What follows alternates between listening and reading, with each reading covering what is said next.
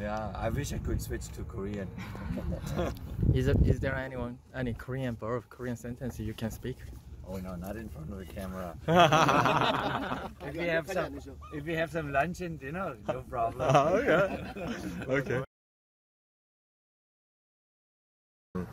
Obviously, I was not happy with the first half yesterday.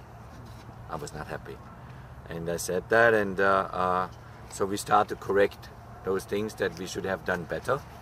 But with the games going one after another, there's enough time in between, to let the players relax and let the players recover. But it's also important that we get the work done on the field. So when we feel we do it right after the game, we do it right after. But there's no rhythm to it, no problem. I know Inbom is fine, it's okay.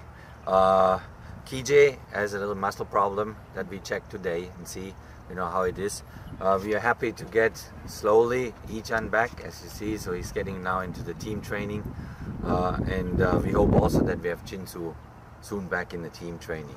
So every day we monitor, every day we kind of increase the workload, especially on Ichan and on Jinsu, and hope to have them back with the team as quickly as possible. Yeah, there are a couple of options. Obviously, we always think, okay, what if somebody is injured? What if somebody gets a second yellow card? Because you have a few on yellow cards and stuff. So we always play through. You saw now that we also trust a lot Yang Wu to play on the left side. Taewon goes in on the right side, and both times Taewon came in, he did well in the last two games, both times. So this is already a version that we can play.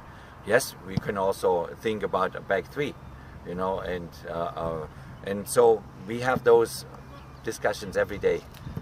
Every coach, we talk about it, and important is that we have solutions if something happens to players. God forbid, but it unfortunately happens. So we are prepared for that. Yeah, I'm not saying don't read or whatever, but you have to keep a distance to it, because obviously a lot in the media is also very emotional, and a lot is written from every one of us has a different perspective.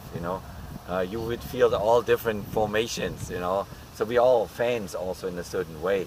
So I tell the players whenever I can, just focus on what is important for you, how you improve your game, how we work on the training field, and just relax, and enjoy also this tournament, enjoy the moment there. Throughout my years and playing many tournaments, during tournaments I never read really, now it's the internet, before it was a real newspaper.